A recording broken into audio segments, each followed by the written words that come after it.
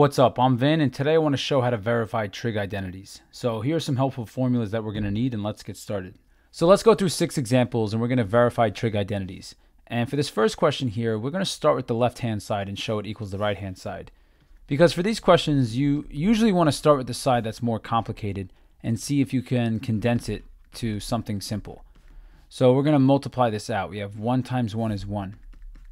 And then we have 1 times minus sine x is minus sine x. Then we distribute the sine x. We get sine x times 1 is sine x. And then sine x times negative sine x is minus sine squared x. So minus sine x plus sine x cancels out, leaving us with just 1 minus sine squared x. So the reason why this worked out so nice is that we multiplied a binomial and its conjugate. And one thing to note here is anytime you multiply a plus b times a minus b, this is going to work out to a squared minus b squared. So the shortcut here would just be to say 1 squared minus sine squared. But I just wanted to show all the steps. Now at this step here, it may not be super obvious, but we can actually conclude here 1 minus sine squared x equals cosine squared x. And this ends the verification. And the way that we're able to say this, so in case that's not obvious, from the formulas before, we said sine squared x plus cosine squared x is equal to 1. So in a sense here, if I want to just get cosine squared x alone, I could subtract sine squared x on both sides. So that Pythagorean identity tells us that cosine squared x equals 1 minus sine squared x. But as you do more of these examples, when you see 1 minus sine squared x, you'll know to just replace it with cosine squared x, and vice versa. If you had 1 minus cosine squared x, you have the option of switching that out with sine squared x. So here's another simple one. We have tan x divided by secant x equals sine x. So we want to verify this. So what we could do for this one, we're going to start with the left-hand side because it's more complicated and show that it equals the simple right-hand side. So we're starting with tan x over secant x. And for questions like this, it's helpful to use the identities for tangent. So tangent x is the same thing as sine x over cosine x. And the identity for secant x is 1 over cosine x. And when you divide fractions, the technique we use is that we keep the fraction on top. We change the operation from division to multiplication, and then we flip the fraction on bottom. So when we multiply these two fractions, notice the matching factors. Cosine over cosine cancels out, leaving us with just sine x divided by 1, which is just sine x. So this verifies the second one. Now for this one, notice the left-hand side is definitely more simple than the right-hand side. So this time around, we're going to start with the right-hand side and show that it equals the left-hand side. So we're starting with 1 over 1 minus sine x. And I'm going to leave a space here. We're going to have minus 1 over 1 plus sine x. And the reason I'm leaving a space is that we want to combine these two fractions into one. So the first fraction, we're going to multiply by 1 plus sine x. And then we have 1 plus sine x on top, 1 plus sine x on bottom. The reason we're doing this is that we want these two fractions to have common denominators, because the only way you could combine fractions by subtraction or addition is when they have matching denominators. So we have this 1 over 1 plus sine x. We're multiplying by 1 minus sine x over 1 minus sine x. But notice the first question we did 1 minus sine x times 1 plus sine x, and that gave us 1 minus sine squared x. So once again, this is just multiplying a binomial and its conjugate. So we know this should simplify nice. And then we have 1 plus sine x on top because we're doing 1 times 1 plus sine x. And now we're going to have minus. On top here, we have 1 times 1 minus sine x, which gives us this. But once again, when we multiply 1 plus sine x by 1 minus sine x, that's going to give us 1 minus sine squared x. And now from here, what we can do, because they have matching denominators, these two fractions, we could actually subtract. But a very common mistake here that I notice is that when you subtract fractions, especially when you're subtracting a fraction that has more than one term, if it has 2 or more terms, you have to make sure you put the numerator in parentheses like this. So that way you don't forget to distribute the negative through. And then we have 1 minus sine squared x on bottom like this. So now we'll go ahead and close this out. What we could say here is we have 1 plus sine x, and then when we distribute this negative, we're going to send this through. This is going to work out to minus 1 and then plus sine x, and this is over 1 minus sine squared x. So notice 1 minus 1 cancels out, and then sine x plus sine x is 2 sine x.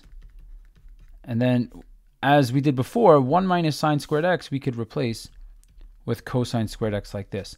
But now when we get to this step, think about what are we trying to show this is equal to? We want to show that this is equal to 2 tangent x secant x. So now I'm going to use the fact that when you have fractions with just multiplication and division, fractions are very flexible in the sense that we could do 2 sine x over cosine x like this. And I could take that fraction and I could stretch it apart. I could say that this is 2 times sine x over cosine x times, and then that extra cosine x I could just separate as 1 over cosine x. The reason being that this cosine x is in the denominator. And notice if I multiply these three things back together, it's going to bring us back to this line. But now I could go ahead and use the identity. We have 2 times the identity for sine x over cosine x is tangent x. And the identity for 1 over cosine x is secant x. So note what we were trying to show here. We're trying to show that this equation checks out, and the left-hand side was 2 tangent x secant x.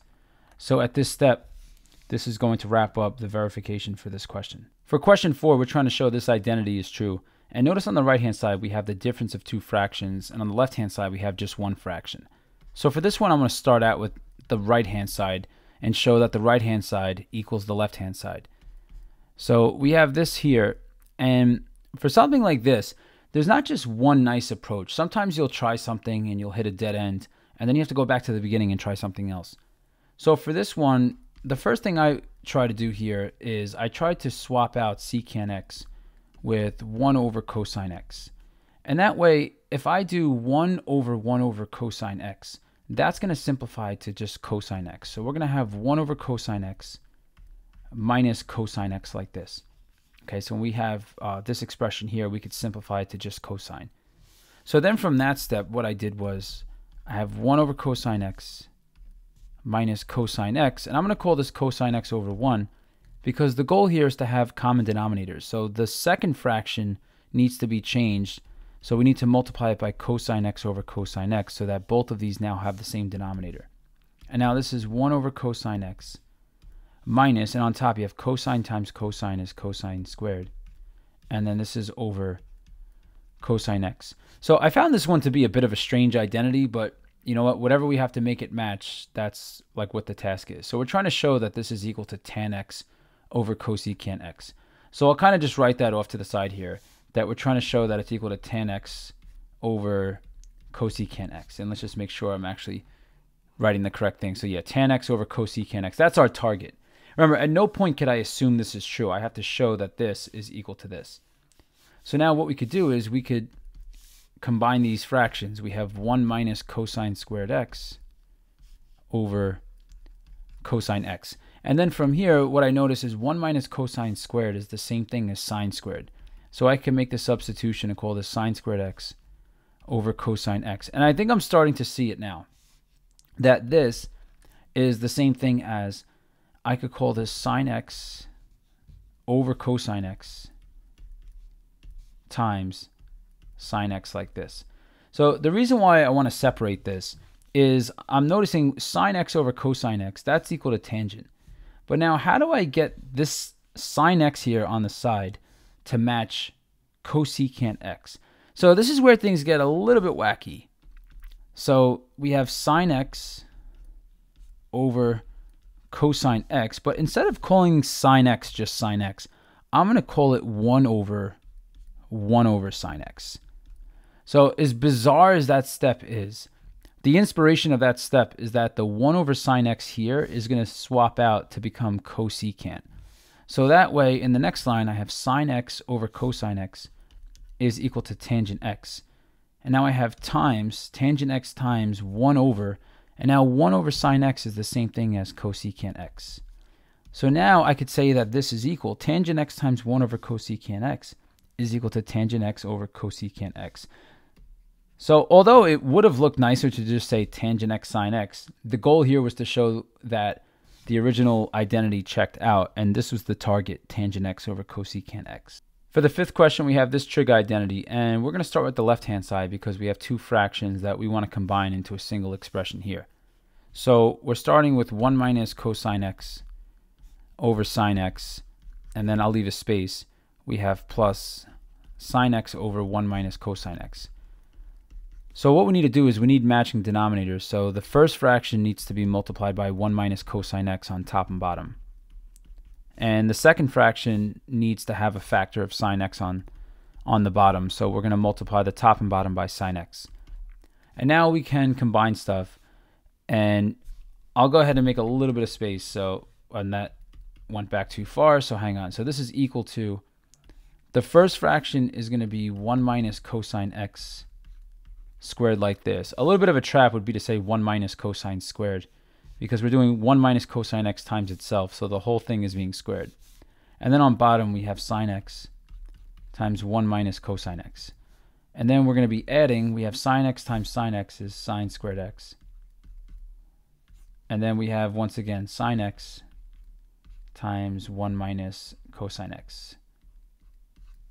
Okay, so yeah, that just fits here. And now in the next line, what we're going to do is we're going to expand that first fraction. 1 minus cosine x times itself. That would tell us to do 1 times 1. And then we'd have 1 times minus cosine x is minus cosine x. And then if I write it out like this, like I'll just write it in this section here, this little space. Notice I'm doing 1 minus cosine x times 1 minus cosine x.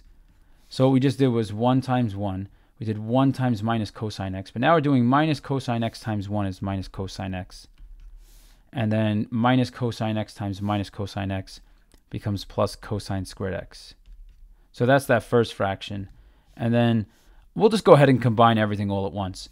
And now we have plus sine squared x over this denominator sine x times 1 minus cosine x.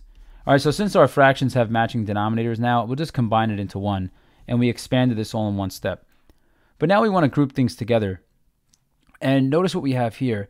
We have cosine squared x. So this piece here, if we look at this part here, the cosine squared x plus sine squared x, that piece is going to equal 1. So in the next line, we could call this 1 minus, and then minus cosine becomes minus 2 cosine x. And then that trailing piece, plus cosine squared plus sine squared, is equal to 1. And this is over sine x times 1 minus cosine x. So remember, the goal is to show that this is all equal to 2 cosecant x. So now let's go ahead and combine a little bit more. So we have 1 plus 1 is 2. So we have 2 minus 2 cosine x over, and we have sine x times 1 minus cosine x. And it doesn't seem like we accomplished much, but we could factor out a 2 on top, and we have 1 minus cosine x. And then on bottom, we're left with sine x times 1 minus cosine x. And now here, these are going to cancel out, and we're left with 2 over sine x. But notice 2 over sine x is the same exact thing as 2 cosecant x. Reason being, the definition of cosecant is 1 over sine x. So if you were to do 2 times 1 over sine x, that would give you 2 cosecant x. And that's going to verify this question here. All right, for the last question here, this one is definitely a bit insane. So we're trying to show this identity is true, and we're starting with this side because this side is definitely more complicated than the right side. So with tan x plus tan y, what I want to do is I'm going to rewrite this. So we have tan x plus tan y, and this is over cotangent x plus cotangent y. So we're going to rewrite this as sine x over cosine x. That's the first term, plus, and then we'd have sine y over cosine y. And then this is all over, we'd have cotangent of x, and we'll just do this all at once. But cotangent of x, and that just destroyed everything, so we'll rewrite this, is equal to cosine x over sine x. And then we have plus cotangent of y is the same thing as cosine of y over sine y. So this fraction is an absolute mess. So what I would want to do here is get rid of all of these denominators. I want to get rid of cosine x, cosine y, sine x, sine y. So as bizarre as this step may seem, we're going to multiply by all 4 of these denominators on top and bottom. So we're going to multiply by sine x, sine y, and then we'd multiply by cosine x, cosine y. So we're doing this on top and bottom. And you'll see that this is actually going to work out. So There's a lot to multiply out. And the goal is to show it's equal to tan x tan y. So in the next line here, if we actually go through with this, notice that the first fraction, and this is going to be a nightmare to write out, but we're going to need all this space here. So we'll go ahead and make ourselves some space. So we have 4 things being multiplied by each of these fractions. So we have sine x times, and then we have sine x, sine y, and this is an absolute nightmare to write. So I'm just going to go ahead and speed through this part.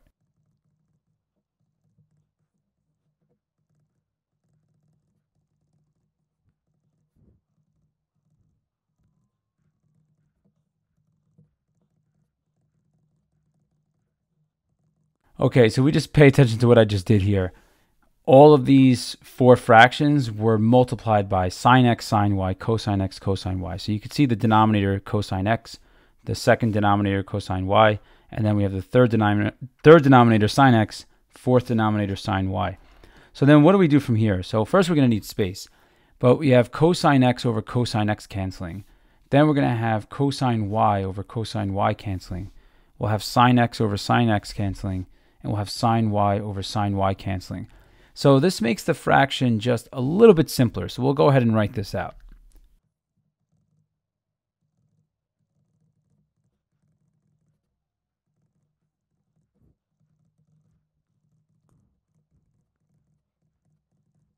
Okay, from this step, what we want to do is find matching factors on top and bottom. So notice on top, we have between both of these, we look at the first 2 terms on top. There's a common sine x that could be factored out. So we have this sine x and this sine x. And then we look for any other matches.